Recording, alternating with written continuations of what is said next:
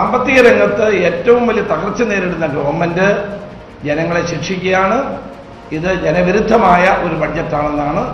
അടുത്ത കാലത്തൊന്നും ഒരു ധനകാര്യമന്ത്രിമാരും ഇത്രയും വലിയ ഒരു ഭാരം കേരളത്തിലെ ജനങ്ങളുടെ തലയിൽ കെട്ടിവെച്ചിട്ടില്ല.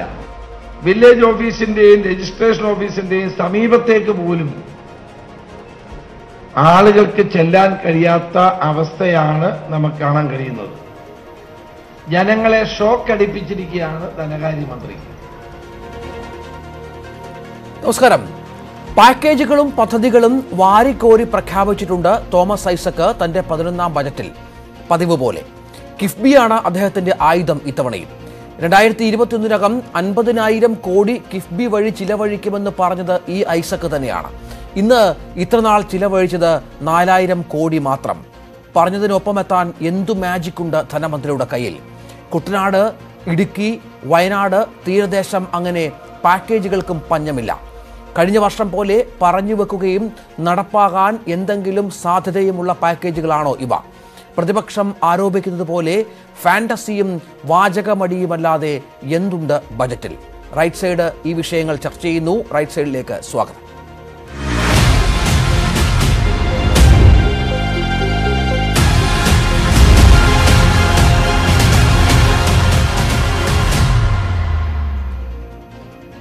സാമ്പത്തിക വിദഗ്ധൻ ശ്രീ കെ.എൻ. ഹരിലാൽ തിരുവനന്തപുരത്ത് നിന്നും ബി.ജെ.പി നേതാവ് ശ്രീ ശിവശങ്കരൻ ഈ ചർച്ചയിൽ പങ്കെടുക്കും. ഒപ്പം വീണ നായർ കോൺഗ്രസ് നേതാവും തിരുവനന്തപുരത്ത് നിന്ന് ഈ ചർച്ചയിൽ നമ്മോടൊപ്പം ചേരും. ആദ്യം ശ്രീ കെ.എൻ. ഹരിലാൽ, ഫാന്റസിയും വാചകമടിയുമല്ലാതെ മറ്റൊന്നുമില്ല ഈ ബജറ്റിൽ. യാഥാർത്ഥ്യബോധമുള്ള പ്രഖ്യാപനങ്ങൾ ഒന്നുമില്ല. പലതും നേരത്തെ ഉള്ളതിൻ്റെ ആവർത്തനങ്ങൾ മാത്രം. പ്രതിപക്ഷത്തിൻ്റെ ആക്ഷേപമാണിത്. ഇതിനെ താങ്കൾ എങ്ങനെ കാണുന്നു?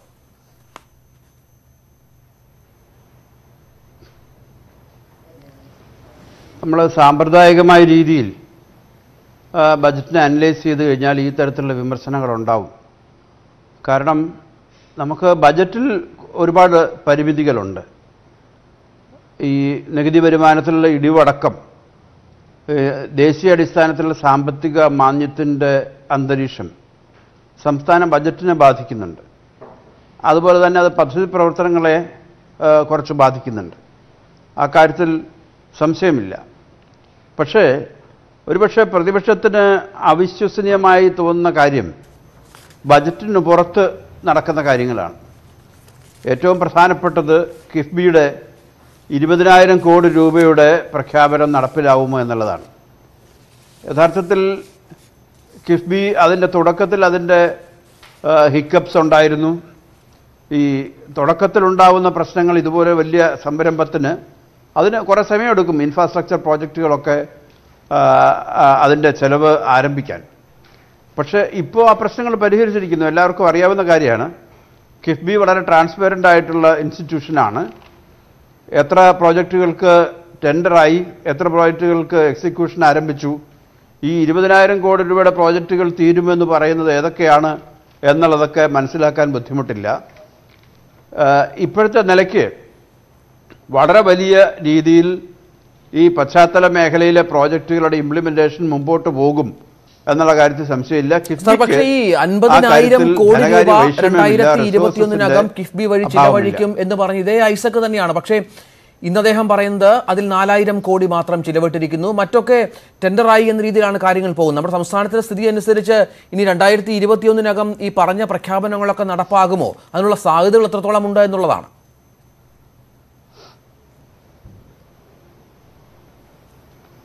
ഡോക്ടർ ഐസക് പറഞ്ഞത് 50,000 കോടി രൂപ എന്ന് പറയുന്നത് കിഫ്ബി അടുത്ത 5 വർഷം കൊണ്ട് ചെലവാക്കുന്ന കാര്യമാണ്. 50,000 കോടി രൂപ കേരളത്തിൽ ഒരു രീതിയിൽ 1-2 വർഷം കൊണ്ട് ചെലവഴിക്കാൻ പറ്റുന്ന കാര്യമല്ല. അത് വളരെ ഒബ്വിയസ് ആണ്. അത് തുടക്കത്തിൽ തന്നെ ആ തരത്തിലുള്ള കണക്കുകൂട്ടലുകളാണുള്ളത്. നമ്മളിപ്പോൾ ബജറ്റ് വഴിയൊക്കെ ഇൻഫ്രാസ്ട്രക്ചർ പ്രോജക്ട്സിന് ഇൻവെസ്റ്റ് ചെയ്യുകയാണെങ്കിൽ ഒരു വർഷം എത്ര ഇൻവെസ്റ്റ് ചെയ്യാൻ പറ്റും? യഥാർത്ഥത്തിൽ ഒരു വർഷം 10,000 കോടി രൂപയുടെ ഇൻവെസ്റ്റ്മെൻറ്റ് കിഫ്ബിയിലൂടെ നടന്നാൽ തന്നെ കേരളത്തെ സംബന്ധിച്ചിടത്തോളം നേട്ടമാണ്. ഇപ്പോൾ കഴിഞ്ഞ വർഷം വരെ 4,000 കോടി രൂപയാണ് ചെലവഴിച്ചിട്ടുള്ളത്. അടുത്ത വർഷം 20,000 കോടി രൂപ ചെലവിടാൻ പ്രതീക്ഷിക്കുന്നു. ഏകദേശം അതിനടുത്ത് വരെ എത്താവുന്ന രീതിയിൽ കിഫ്ബിയുടെ പ്രവർത്തനങ്ങൾ പുരോഗമിക്കുകയാണ്. അക്കാര്യത്തിൽ പദ്ധതികൾക്ക് ആവശ്യമായ ഈ ധനസ്രോതസ്സുകൾ അതെങ്ങനെയാണ്? ഇത്രയധികം കോടികളുടെ പ്രഖ്യാപനങ്ങളൊക്കെ ഉണ്ടാകുമ്പോഴും ധനസ്രോതസ്സുകൾ എന്താണ്? ഈ കേന്ദ്ര സർക്കാർ പോലും മാന്ദ്യവിരുദ്ധ പാക്കേജായി 1 ലക്ഷം കോടി പ്രഖ്യാപിക്കുമ്പോഴാണ് ഒരു ചെറിയ സംസ്ഥാനമായ കേരളം ഈ 50,000 കോടി എന്നൊക്കെ പറയുന്ന വലിയ കണക്ക് മുന്നോട്ട് വെക്കുന്നത്.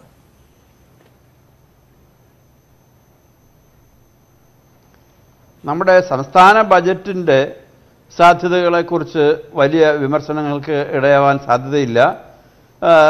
സംസ്ഥാനത്തിന് കിട്ടുന്ന നികുതി വരുമാനത്തിൻ്റെ പരിധിക്കുള്ളിൽ നിന്നുകൊണ്ട്, വായ്പകളുടെ പരിധിക്ക് ഉള്ളിൽ നിന്നുകൊണ്ടാണ് സംസ്ഥാനത്തിൻ്റെ ബജറ്റിലെ പ്രഖ്യാപനങ്ങൾ നടന്നിട്ടുള്ളത്. സംസ്ഥാന ബജറ്റിന് പുറത്ത് ഓഫ് ബജറ്റ് ബോറോയിങ്സിലൂടെയാണ് കിഫ്ബിക്ക് വിഭവങ്ങൾ കണ്ടെത്തുന്നത്. ഇതുവരെ ഈ വിഭവങ്ങൾ കണ്ടെത്തുന്നതിന് റിസർവ് ബാങ്ക് ഓഫ് ഇന്ത്യയുടെയോ കേന്ദ്ര ഗവൺമെന്റിന്റെ ഒരു തടസ്സവും ഉണ്ടായിട്ടില്ല. കിഫ്ബിയുടെ റിസോഴ്സ് മൊബിലൈസേഷൻ പ്ലാൻ അത് പ്ലാൻ ഇട്ടതുപോലെ തന്നെ നടക്കുകയാണ്. ഈ പ്രോജക്റ്റുകൾ ഇംപ്ലിമെന്റ് ചെയ്ത് തുടങ്ങാൻ താമസിച്ചു. കാരണം വലിയ പ്രോജക്റ്റുകളാണ്, 1000 കോടി രൂപ അതുപോലെയുള്ള പ്രോജക്റ്റുകളുടെ കാര്യത്തിൽ അതിൻ്റെ പ്രോജക്റ്റ് ഇവാലുവേഷൻ അതുപോലെയുള്ള കാര്യങ്ങൾ ഈ ടെൻഡർ വരെ എത്തിക്കുന്നതിന് തന്നെ താമസമുണ്ടായി എന്നുള്ളതാണ് യാഥാർത്ഥ്യം. ഇപ്പോൾ ആ പ്രോജക്റ്റുകളൊക്കെ ടെൻഡർ ചെയ്ത് മുമ്പോട്ട് പോകുന്നു, ഇംപ്ലിമെന്റേഷൻ ആരംഭിച്ചിരിക്കുന്നു എന്നുള്ളത് കൊണ്ടാണ് അവിടെ ചെലവ് വരുമെന്ന് പറയുന്നത്. ഈ ഓഫ് ബജറ്റ് ബോറോയിങ് ആയ കിഫ്ബി അത് ഈ ബജറ്റിന്റെ ഭാഗമായി പ്രഖ്യാപിക്കുന്നതിലെ സാങ്കത്യം അതാണ് പ്രതിപക്ഷം ചോദ്യം ചെയ്യുന്നത്. അതല്ലാതെ മറ്റെന്ത് പ്രഖ്യാപനങ്ങൾ ഈ ബജറ്റിൽ ഉണ്ടാകുന്നു? ഇത്രയധികം കോടികളുടെ കണക്കൊക്കെ കിഫ്ബിയുമായി ബന്ധപ്പെട്ടാണ് ഈ പറഞ്ഞു വെക്കുന്നത്.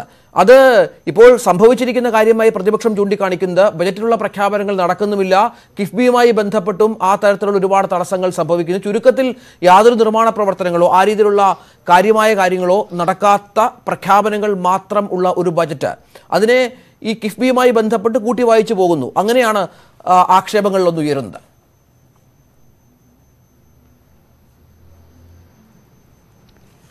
കിഫ്ബിയിലെ കാര്യങ്ങൾ, അതായത് ബജറ്റിന് പുറത്തുള്ള കാര്യങ്ങൾ ധനമന്ത്രി പറയരുത്, ഗവൺമെന്റ് പറയരുത് എന്നുള്ള നിലപാടെടുക്കാൻ കഴിയുമോ?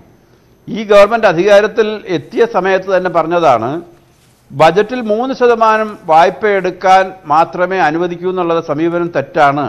UPA ഗവൺമെന്റ് കൊണ്ടുവന്ന FRBM ആക്ടിന്റെ ഭാഗമായിട്ടാണ് അത് വന്നിരിക്കുന്നത്. അതിപ്പോഴും തുടരുന്നു. ഗവൺമെന്റിനെ സംബന്ധിച്ചിടത്തോളം ബജറ്റിൽ കൂടെ തന്നെ വായ്പ എടുത്ത് പദ്ധതി പ്രവർത്തനങ്ങൾ നടത്തുന്നതിലാണ് താല്പര്യം. അതാണ് LDFന്റെ ഫസ്റ്റ് ബെസ്റ്റ് ഓപ്ഷൻ. കാരണം സ്വകാര്യ മേഖലയ്ക്ക് വായ്പ എടുക്കാമെങ്കിൽ, അവര് കിട്ടാക്കടമാക്കി കോർപ്പറേറ്റുകൾക്ക് ബാങ്കുകളിൽ നിന്ന് കൊള്ളയടിക്കാമെങ്കിൽ, പൈസ തിരിച്ചു കൊടുക്കുന്ന സംസ്ഥാന ഗവൺമെന്റിന്റെ 3% കൂടുതൽ വായ്പ എടുത്താൽ എന്താണ്? അത് അനുവദിക്കുന്നില്ല. അനുവദിക്കാത്തത് കൊണ്ടാണ് കിഫ്ബി വഴി വായ്പ എടുക്കുന്നത്. കിഫ്ബി വഴി വായ്പ എടുക്കുമ്പോൾ കിഫ്ബിയിലേക്ക് റിസോഴ്സസ് ഗവൺമെന്റ് ടാക്സ് തന്നെ ഒരു ഭാഗം പോകുന്നുണ്ട്. ഗവൺമെന്റിന്റെ ഗ്യാരണ്ടിയിലാണ് വായ്പ എടുക്കുന്നത്. കിഫ്ബി മുഖ്യമന്ത്രി പറയുന്ന, ധനമന്ത്രി പറയുന്ന, കേരള നിയമസഭയൊക്കെ അംഗീകരിക്കുന്ന വഴിക്കാണ് അതിന്റെ സ്പെൻഡിങ് നടക്കുക. അതുകൊണ്ട് തന്നെ കിഫ്ബി എന്ന് പറയുന്നത് കേരള ഗവൺമെന്റ് ബിസിനസിന്റെ ഭാഗമാണ്. അത് സംസ്ഥാന ഗവൺമെന്റ് നിയമസഭയിലും ജനങ്ങളുടെ മുമ്പിലും പറയാൻ ബാധ്യസ്ഥമാണ്. ശരി, ശ്രീമതി വീണ നായർ, ഇത്തരത്തിൽ ഒരുപാട് പ്രഖ്യാപനങ്ങൾ നടത്തുന്നുണ്ട്. ജെൻഡർ ബജറ്റ് എന്ന് പറഞ്ഞു വെക്കുകയും ചെയ്യുന്നു പതിവ് പോലെ ശ്രീ തോമസ് ഐസക്. ഈ പ്രഖ്യാപനങ്ങൾ ഫാന്റസിയാണെന്ന് പ്രതിപക്ഷം പറയുമ്പോഴും ജനത്തിന് പ്രിയം തോന്നത്തക്ക വിധം എന്തൊക്കെയോ ചെയ്യാൻ ശ്രമിക്കുന്നു എന്ന ബോധ്യം വരുത്താനുള്ള ശ്രമം അദ്ദേഹം നടത്തുന്നുണ്ട് ഈ ബജറ്റിലൂടെ. തെരഞ്ഞെടുപ്പ് ബജറ്റെന്നും വെറും ഭാവനാശൂന്യമായ ബജറ്റെന്നും പ്രഖ്യാപനങ്ങൾ മാത്രമെന്നും ആവർത്തനമെന്നുമൊക്കെ പ്രതിപക്ഷം പറയുമ്പോഴും ധീരമായി തോമസ് ഐസക് പറഞ്ഞു വെക്കുന്നത് താൻ ഇതിനുള്ള ശ്രമമെങ്കിലും നടത്തുന്നുണ്ടല്ലോ, ഇതൊന്നുമില്ലാത്തൊരു കാലമുണ്ടായിരുന്നു, ഈ ശ്രമങ്ങൾ പ്രാവർത്തികമാക്കാനുള്ള എല്ലാ കാര്യങ്ങളും തൻ്റെ ഭാഗത്തുനിന്നുണ്ടാകുമെന്നുമാണ്.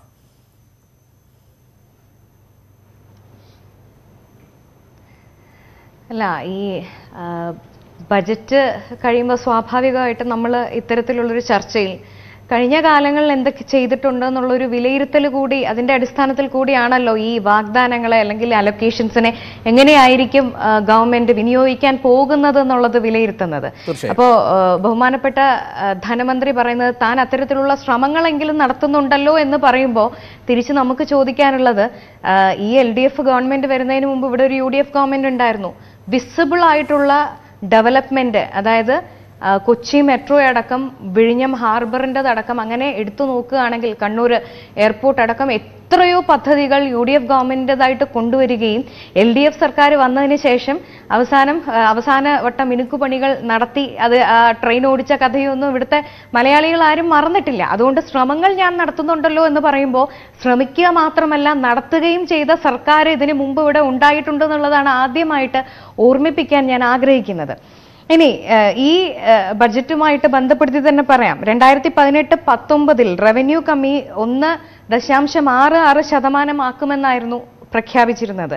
പക്ഷെ അത് 2.23% ഉയരുകയാണ് ഇവിടെ ഉണ്ടായത്. ഇതുപോലെ തന്നെ ഈ കാലയളവിലെ ധനക്കമ്മി 3.1% ആക്കുമെന്ന് പറഞ്ഞു. അത് 3.45% ഉയരുകയാണ് ചെയ്തത്. മാത്രമല്ല ഈ ഇന്നിവിടെ നടന്നിരിക്കുന്ന പല പ്രഖ്യാപനങ്ങളും ഇപ്പം വയനാടൻ കാപ്പി, മലബാർ ബ്രാൻഡ് കാപ്പി എന്ന് പറയുന്ന സാധനം ഇതിനു മുമ്പുണ്ടായിരുന്നു. നമ്മൾ ചർച്ച ചെയ്തുകൊണ്ടിരിക്കുന്ന ഇന്നത്തെ ബഡ്ജറ്റിൽ ഉൾപ്പെടുത്തിയിരിക്കുന്ന പല കാര്യങ്ങളും കഴിഞ്ഞ ബഡ്ജറ്റിൽ അവതരിപ്പിച്ച കാര്യങ്ങൾ തന്നെ ഒന്നുകൂടി എനിക്കൊന്ന് ഒരു റീപ്രസന്റ് ചെയ്തു എന്നുള്ളത് ചില കാര്യങ്ങളിലെങ്കിലും നമുക്ക് പറയാതിരിക്കാൻ സാധിക്കില്ല. പിന്നെ ഇതൊരു ഫാന്റസി ആണ് എന്ന് ആരോപിക്കുമ്പോൾ തന്നെ അതിനകത്ത് എനിക്ക് ശ്രദ്ധേയമായി തോന്നിയ ചില കാര്യങ്ങൾ, അതിൽ ഒന്ന് ചില സ്ഥലങ്ങളിൽ എവിടെയൊക്കെ ചെറുതായിട്ടെങ്കിലും ഒരു ഇൻഫ്ലേഷൻ നടന്നിട്ടില്ലേ എന്നുള്ളൊരു സംശയമില്ല അതില്ല. കാരണം മറ്റൊന്നുമല്ല കേട്ടോ, ഈ ഡോക്യുമെന്റിൽ ബജറ്റ് പ്രസംഗത്തിൽ തന്നെ പറഞ്ഞേക്കുന്നതിനകത്ത് 2016 IT അനുബന്ധ മേഖലകളിൽ പണിയെടുത്തിരുന്നത് 78,000 പേരാണ് എന്ന് സൂചിപ്പിച്ചിട്ടുണ്ട്. ഇപ്പോൾ അത് 1 ലക്ഷമായി ഉയർന്നിട്ടുണ്ട്. ഇപ്പോ അത് ഒരു വർഷം, ഇപ്പൊ 2016 മുതൽ 2019 വരെ കഴിഞ്ഞ 3 വർഷ കാലയളവ് നമുക്ക് പരിശോധിച്ചു കഴിഞ്ഞാൽ 78,000-ൽ നിന്നും 1 ലക്ഷമായി അത് ഉയർന്നിട്ടുണ്ട്. അതായത് വളരെ ചെറിയൊരു 10-22,000 പേര് കൂടുതൽ ആ സെക്ടറിലേക്ക് അല്ലെങ്കിൽ IT അനുബന്ധ സെക്ടറിലേക്ക് ജോയിൻ ചെയ്തു എന്നുള്ളതാണ് കണക്കിൽ കൂടെ തന്നെ പറഞ്ഞു വെച്ചിരിക്കുന്നത്. 2021-ൽ 85,000 പേർക്ക് കൂടി അധികമായി ജോലി ലഭിക്കും. അതായത് ഈ 2020-2021 കൂടി 85,000, കഴിഞ്ഞ 3 വർഷം കൊണ്ട് കേവലം 20-22,000 പേർക്ക് മാത്രമാണ് IT അനുബന്ധ മേഖലകളിൽ ജോലിക്ക് അവസരമുണ്ടായിട്ടുള്ളത് 3 വർഷം. അപ്പൊ ഇനി വരുന്ന 1 വർഷം കൊണ്ട് 85,000 പേർക്ക് ലഭിക്കുമെന്ന് പറയുമ്പോൾ അത് എങ്ങനെയാണ് സാധ്യമാവുക? ഈ ബഡ്ജറ്റിൽ തന്നെ പറയുന്നുണ്ട് ഇവിടെ ടെക്നോ പാർക്കിലും അതുപോലെ ടെക്നോ സിറ്റി അതിന്റെ എക്സ്റ്റൻഷൻ മംഗലപുരത്ത് വരുന്ന എക്സ്റ്റൻഷനിലും അതുപോലെ ഇൻഫോ പാർക്കിലും ഒക്കെ ആയിട്ട് കുറെ കൂടുതൽ കമ്പനികൾ വരുന്നുണ്ട്, അവർ സ്പേസ് എടുത്തിട്ടുണ്ട്, അങ്ങനെയൊക്കെയുള്ള കാര്യങ്ങൾ പറയാം. അതൊക്കെ നല്ല കാര്യം, നമ്മളത് ഓക്കെ, നല്ല അത്തരത്തിലുള്ള ഇനിഷ്യേറ്റീവ്സ് വരുന്നതിൽ തീർച്ചയായിട്ടും നമുക്ക് സന്തോഷമാണ്. പക്ഷേ 3 വർഷം കൊണ്ട് കേവലം 20-22,000 പേർക്ക് മാത്രം കൊണ്ടെത്തിക്കാൻ സാധിച്ച ഒരു സ്ഥലത്ത് എങ്ങനെയാണ് 85,000 പേരിലേക്ക് അതും അടുത്ത 1 വർഷം കൊണ്ട് ഗവൺമെന്റ് എത്തിക്കാൻ പോകുന്നത്? അത് എന്തിന്റെ അടിസ്ഥാനത്തിലാണ് അത്തരത്തിലൊരു കണക്ക് മുന്നോട്ട് വയ്ക്കുന്നത് എന്നുള്ളത് എനിക്കത് മനസ്സിലാകുന്നില്ല. ഇത്തരത്തിൽ പല സ്ഥലത്തുകൂടെ നമ്മൾ പല ഏരിയാസിൽ കടന്നു പോകുമ്പോഴും അത്തരത്തിലുള്ള ചില ഫിഗേഴ്സിലൂടെ നമുക്ക് പോകാൻ സാധിക്കുന്നുണ്ട്. അതുപോലെ പല മേഖലകളിലും ഇപ്പോൾ ഇവിടെ തിരുവനന്തപുരത്ത് നടന്നിട്ടുള്ള കിള്ളിയാർ ശുചീകരണത്തിനെ കുറിച്ച് പറഞ്ഞിട്ടുണ്ട്. അപ്പൊ അതിന്റെ താഴെ തന്നെ ഒരു അഡ്മിഷനും കൂടെ നടത്തിയിട്ടുണ്ട്. ഇതൊക്കെ ശുചീകരണ പ്രവർത്തനങ്ങളിൽ ഭയങ്കര മുന്നോട്ട് പോകാൻ ഗവൺമെന്റിന് സാധിച്ചിട്ടുണ്ട്, അലോക്കേറ്റ് ചെയ്ത ഫണ്ട് ഉപയോഗിക്കാൻ സാധിച്ചിട്ടുണ്ട് എന്ന് പറയുമ്പോൾ തന്നെയും പല മാലിന്യം പലതും ഡിസ്പോസ് ചെയ്യപ്പെടുന്നത് ഇതുപോലുള്ള നദികളിലേക്കും പുഴകളിലേക്കും ആണ് എന്നുള്ള ഒരു അഡ്വാൻസ്ഡ് ഒരു ജാമ്യം കൂടി അവിടെ എടുക്കുന്നത് നമുക്ക് കാണാൻ സാധിക്കും. ഇത്തരത്തിൽ പല സ്ഥലങ്ങളിലും എനിക്ക് ഈ ബജറ്റ് കണ്ടപ്പോൾ ഇപ്പോൾ ഒരു ജെൻഡർ ബജറ്റ് എന്നുള്ള രീതിയിലുള്ള ആസ്പെക്ട്സിലേക്ക് നമ്മൾ വരുന്നതോടൊപ്പം തന്നെ ജെൻഡർ ബജറ്റ് എന്ന് പറഞ്ഞ് അങ്ങനെ വലിയൊരു പ്രോമിസിംഗ് ബജറ്റ് എന്ന് പറയാൻ പറ്റില്ല. കാരണം മറ്റൊന്നുമല്ല, കഴിഞ്ഞ തവണ 1,420 കോടി രൂപയാണ് നീക്കി വെച്ചിരുന്നത്. അതിൽ തന്നെ പ്ലാൻ ഫണ്ടിൽ ഏതാണ്ട് 450 കോടി രൂപയായിരുന്നു കഴിഞ്ഞ തവണ നീക്കി വെച്ചത്. അതിൽ തന്നെ നമുക്ക് വിനിയോഗിക്കാൻ സാധിച്ചിട്ടുള്ളത് വെറും 39%, അതായത് 177 കോടി രൂപയാണ് കഴിഞ്ഞ ഫിനാൻഷ്യൽ ഇയറിൽ നമുക്ക് അതിൽ ഉപയോഗിക്കാൻ സാധിച്ചിട്ടുള്ളത്. അതായത് കുടുംബശ്രീയുമായി ബന്ധപ്പെട്ട ഈ സ്ത്രീകൾക്കായി ഒരു പദ്ധതി തുടങ്ങാൻ ആഗ്രഹിച്ചിരുന്നു അദ്ദേഹം. പക്ഷെ അത് ആ രീതിയിൽ സക്സസ് ആയില്ല എന്ന് അദ്ദേഹം അഡ്മിറ്റ് ചെയ്യുന്നുണ്ട്. ഈ KSRTCയുമായി ബന്ധപ്പെട്ട സർക്കാരിന്റെ വലിയ പരാജയമാണ് KSRTCയിൽ സംഭവിച്ചിരിക്കുന്നത്. സർക്കാർ ഒരുപാട് ശ്രമിച്ചിട്ടും അത് നന്നാകുന്നില്ല എന്നും അദ്ദേഹം അഡ്മിറ്റ് ചെയ്യുന്നു. അങ്ങനെ പരാജയം സംഭവിച്ച മേഖലകൾ അദ്ദേഹം ചൂണ്ടിക്കാണിക്കുന്നുമുണ്ട്.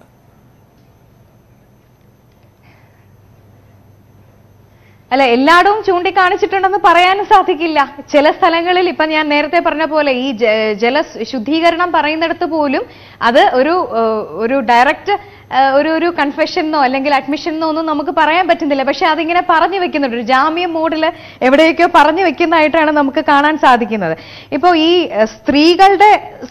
സ്ത്രീകളുടെ കാര്യം പറയുമ്പോൾ ജെൻഡർ ബഡ്ജറ്റ് സ്ത്രീകളെ സംബന്ധിച്ച് ഏറ്റവും വലിയ കൺസേൺ നമുക്കുള്ള ഒരു സുരക്ഷയാണ്. നമുക്കൊരു പോലീസും സന്നാഹോ അല്ലെങ്കിൽ ഗവൺമെന്റ് തന്നിരിക്കുന്ന രാത്രിയിലെ ഈ മാസം ഇന്ന ദിവസത്തിൽ ഇത്ര മണിക്കൂറുകൾ നിങ്ങൾ ധൈര്യമായിട്ട് ഇറങ്ങി നടന്നോളൂ എന്ന് പറയുന്ന ഒരു സംവിധാനമല്ല ഇവിടുത്തെ സ്ത്രീകൾ ആഗ്രഹിക്കുന്നത് ഗവൺമെന്റിൽ നിന്നും.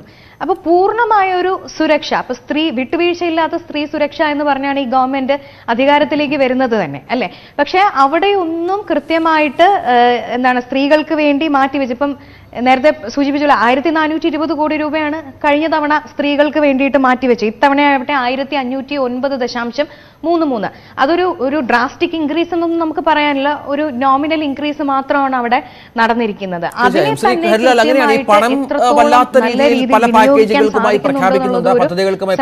ഉദാഹരണമായി കഴിഞ്ഞ ബജറ്റിൽ 5000 കോടിയുടെ ഒരു ഇടുക്കി പാക്കേജ് പ്രഖ്യാപിച്ചിരുന്നു.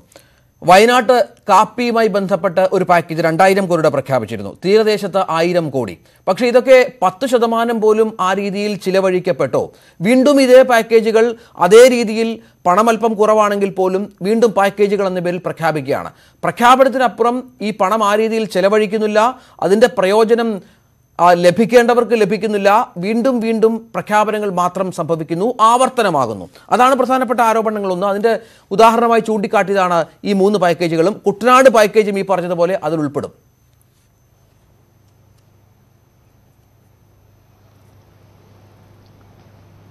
ഗവൺമെന്റിന്റെ ആസൂത്രണത്തെപ്പറ്റിയും പദ്ധതിയെ സംബന്ധിച്ചും കുറച്ചുകൂടെ ഒരു വ്യക്തമായ ധാരണയുണ്ടെങ്കിൽ നമുക്കിതുപോലുള്ള ചോദ്യം വരില്ല. ഇപ്പോൾ നമ്മുടെ സംസ്ഥാന ഗവൺമെൻറ്റിൻ്റെ പദ്ധതിയിൽ പല പദ്ധതികളും തുടരുന്ന പദ്ധതികളാണ്.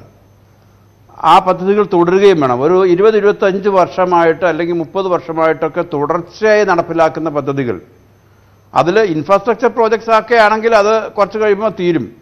അതല്ലാതെ വളരെ പ്രധാനപ്പെട്ട പദ്ധതികളെല്ലാം തുടരുന്ന പദ്ധതികളാണ്, ചെറിയ മാറ്റങ്ങളോടുകൂടി തുടരുന്ന പദ്ധതികളാണ്. ഇപ്പം നെൽകൃഷിയുടെ മേഖലയിൽ, അല്ലെങ്കിൽ ആട് വളർത്തലിൻ്റെ മേഖലയിൽ, അല്ലെങ്കിൽ പാലുൽപാദനത്തിൻ്റെ മേഖലയിൽ പദ്ധതികൾ പലപ്പോഴും തുടർച്ചയായിട്ട് വരുന്നതാണ്. അതിൽ തന്നെ ഇപ്പോൾ കിള്ളിയാർ നവീകരണം പോലെയുള്ള ഒരു പരിപാടി, അല്ലെങ്കിൽ മീനച്ചിലാർ നവീകരണം പോലെയുള്ള പരിപാടി ഒരു വർഷം കൊണ്ട് ഒരു once for all kind of ഒരു ആക്ടിവിറ്റി അല്ല. അങ്ങനെ നമുക്ക് പരിസ്ഥിതി പ്രശ്നങ്ങളെ കാണാനേ കഴിയത്തില്ല. അപ്പോൾ ഈ വർഷം ചെലവിടുന്ന പണമല്ല, പൈസ അല്ല ഈ പറഞ്ഞിരിക്കുന്നത്. ഉദാഹരണമായി 6000 കോടി രൂപ എന്ന് പറഞ്ഞ് കൊച്ചിക്ക് വേണ്ടി ഒരു പദ്ധതി 6000 കോടി രൂപ, അത് ഇപ്പോൾ ഉയർന്നിരിക്കുന്ന ആരോപണം ഈ നേരത്തെ UDF സർക്കാരിന്റെ കാലത്ത് ആ രീതിയിൽ അംഗീകരിച്ച പദ്ധതികൾ, ഉദാഹരണമായി കൊച്ചി മെട്രോ, സ്മാർട്ട് സിറ്റി, അമൃത് തുടങ്ങി നിർമ്മാണം പുരോഗമിക്കുന്ന പദ്ധതികളുടെ നേരത്തെ തന്നെ വെച്ചിരുന്ന പണം, അതുമായി ബന്ധപ്പെട്ട പണമാണ് ഈ 6000 കോടിക്കകത്ത് ഉൾപ്പെടുത്തിയിരിക്കുന്നത്. അതായത് അല്ലാതെ ഈ വർഷം ആ രീതിയിൽ ചിലവിടുന്നില്ല, അതിനുവേണ്ടി സർക്കാർ അങ്ങനെ പണം മാറ്റിവെച്ചിട്ടില്ല. അങ്ങനെയാണോ കരുതേണ്ടത്? തുടർ പദ്ധതികൾ എന്ന് പറയുമ്പോൾ വർഷങ്ങളായി പൂർത്തിയാക്കേണ്ടതും തുടർന്നു വരുന്നതുമായ പദ്ധതികൾക്ക് മാറ്റിവെച്ചിരിക്കുന്ന പണം എന്ന് മാത്രം കണ്ടാൽ മതിയോ? ഞാനിപ്പോൾ പറഞ്ഞു വന്ന കാര്യം പൂർത്തിയാക്കട്ടെ, അതിനുശേഷം നിങ്ങളുടെ ചോദ്യത്തിലേക്ക് വരാം. കിള്ളിയാർ പോലെയുള്ള, അതുപോലെ തന്നെ മീനച്ചിലാർ നവീകരണം പോലെയുള്ള പ്രോജക്റ്റുകൾ, ആ പ്രോജക്റ്റുകൾ തുടർച്ചയായിട്ട് എല്ലാ കാലവും നടത്തേണ്ടതാണ്. കാരണം കിള്ളിയാറിലേക്ക് മലിനജലം ഒഴുക്കാനുള്ള സാധ്യതയുണ്ട്, മാലിന്യം കൊണ്ടിടാനുള്ള സാധ്യതയുണ്ട്. അപ്പോൾ അതുകൊണ്ട് അത് തുടർച്ചയായി നടപ്പിലാക്കിയെങ്കിൽ മാത്രമേ ഈ പുഴകളെ നമുക്ക് നവീകരിച്ച് അതിനെ ശുദ്ധമാക്കി മെയിൻറ്റെയിൻ ചെയ്യാൻ പറ്റത്തുള്ളൂ. എല്ലാ നദികളുടെയും, കേരളത്തിലെ എല്ലാ നദികളുടെയും കാര്യത്തിൽ തുടർച്ചയായി ആ നദികളെ സംരക്ഷിക്കുന്ന, മാലിന്യം ഒഴിവാക്കുന്ന, ഏറ്റവും നല്ല ശുദ്ധജല ഒഴുക്കാക്കി അതിനെ മാറ്റുന്നതിനുള്ള പരിശ്രമം വേണം. നേരത്തെ UDFന്റെ ഗവൺമെന്റിന്റെ കാലത്ത്, മുൻകാല ഗവൺമെന്റിന്റെ കാലത്ത് ആലോചിക്കാത്തൊരു കാര്യമാണല്ലോ ഈ തരത്തിലുള്ള വലിയ നദീജല നവീകരണ പരിപാടി, അതുപോലെ നമ്മുടെ ജലാശയങ്ങളെ സംരക്ഷിക്കുന്നതിനുള്ള പ്രോഗ്രാം. അപ്പൊ അത് കുറച്ച് സമയമെടുത്ത് അത് പൂർത്തിയാവും. ഗവൺമെന്റ് തന്നെ ഒരു വർഷം കൊണ്ട് ഒരു നദി പൂർവ്വസ്ഥിതിയിലേക്ക് എത്തിക്കും എന്നുള്ള ഒരു കാഴ്ചപ്പാട് മുന്നോട്ട് വെച്ചിട്ടില്ല. ഇനി മറ്റ് പ്രോജക്റ്റുകളുടെ കാര്യം, ഇപ്പം തീരദേശ പാക്കേജുകളുടെയൊക്കെ കാര്യത്തിൽ അത് ഒരു ദീർഘകാല അടിസ്ഥാനത്തിലുള്ള പാക്കേജ് എന്ന നിലയിലാണ് ആദ്യം തന്നെ അവതരിപ്പിച്ചിട്ടുള്ളത്. അതുപോലെ തന്നെ ഇപ്പോൾ മെട്രോ പ്രോജക്റ്റ് ഉമ്മൻചാണ്ടി ഗവൺമെന്റിന് മുമ്പ് തന്നെ കൺസീവ് ചെയ്തിട്ടുള്ള ഒരു പരിപാടിയാണ്. കണ്ണൂരിലെ എയർപോർട്ടിന്റെ കാര്യം നേരത്തെ സ്ഥലമെടുത്തിട്ടുള്ള പ്രോജക്റ്റാണ്. നേരത്തെയുള്ള ഗവൺമെന്റുകൾ ആരംഭിച്ച പ്രോജക്റ്റാണ്. അതിന്റെ ഇംപ്ലിമെന്റേഷൻ കുറച്ച് വഴിയിലെത്തി, അത് വഴിയിൽ കടന്നു. അത് പിന്നീട് വരുന്ന ഗവൺമെന്റ് അത് പൂർത്തിയാക്കി. സ്മാർട്ട് സിറ്റി അമൃത് പ്രോജക്റ്റുകൾ സെൻട്രൽ ഗവൺമെന്റിന്റെ പ്രോജക്റ്റുകളാണ്. അതും തുടർച്ചയായി വരേണ്ട പ്രോജക്റ്റുകളാണ്. പലപ്പോഴും പാക്കേജസ് അവതരിപ്പിക്കുമ്പോൾ അതൊരു ഇന്റഗ്രേറ്റഡ് സമീപനമാണ്. കുട്ടനാടിനൊരു പാക്കേജ് എന്ന് പറഞ്ഞാൽ ആ പാക്കേജ് കൊണ്ടുവരുന്നതിൻ്റെ തന്നെ ഉദ്ദേശം എന്ന് പറയുന്നത് തദ്ദേശഭരണ സ്ഥാപനങ്ങൾ, സംസ്ഥാന ഗവൺമെന്റിന്റെ വകുപ്പുകൾ, കേന്ദ്രാവിഷ്കൃത പദ്ധതികൾ ഇവയൊക്കെ ഇന്റഗ്രേറ്റഡ് ആയിട്ട് കുട്ടനാടിന്റെ സമഗ്ര വികസനത്തിന് വേണ്ടിയിട്ടാണ് കുട്ടനാട് പാക്കേജിനെ കുറിച്ച് ആലോചിക്കുന്നത്. അപ്പോൾ അതിന് ഇത്തരം കാര്യങ്ങളിൽ നമുക്ക് സമഗ്രമായിട്ടുള്ള ഒരു ഡൈനമിക് ആയിട്ടുള്ള കാഴ്ചപ്പാടുണ്ടെങ്കിൽ ഈ പ്രശ്നം പരിഹരിക്കും. ചില പ്രോജക്റ്റുകളുടെ കാര്യത്തിൽ ഇംപ്ലിമെന്റേഷൻ ഡിലേസ് ഉണ്ടാവുന്നുണ്ട്, അത് ഞാൻ നിഷേധിക്കുന്നില്ല. ചില പ്രോജക്റ്റുകൾ time and cost over run ഉണ്ടാവും. അത് കേരളത്തിൽ പല സ്കീമുകളിലും ഉണ്ടായിട്ടുണ്ട്. മേജർ ഇറിഗേഷൻ പ്രോജക്റ്റുകൾ അതിന് ഉദാഹരണമാണ്. അത് അനാരോഗ്യകരമായിട്ടുള്ള പ്രവണതയാണ്. പക്ഷേ എല്ലാ ബജറ്റുകളിലും എല്ലാ പ്രഖ്യാപനങ്ങളും പുതിയതായിരിക്കണം, ഒരു വർഷം കൊണ്ട് പൂർത്തിയാക്കുന്ന പ്രോജക്റ്റുകളായിരിക്കണം എന്നുള്ളത് തീർച്ചയായിട്ടും ആസൂത്രണത്തിൽ ശാസ്ത്രീയമായിട്ടുള്ള ഒരു സമീപനമല്ല. ശരി, ശ്രീമതി വീണ നായർ, ഈ ദീർഘകാലത്തേക്കുള്ള പദ്ധതികൾ വരുമ്പോൾ പ്രഖ്യാപനങ്ങൾ ആവർത്തിക്കാറുണ്ട്. അത് അങ്ങനെയാണ് അതിൻ്റെ രീതി, അതാണ് കൃത്യമായ ആസൂത്രണം എന്നാണ് പറഞ്ഞു വെക്കുന്നത്.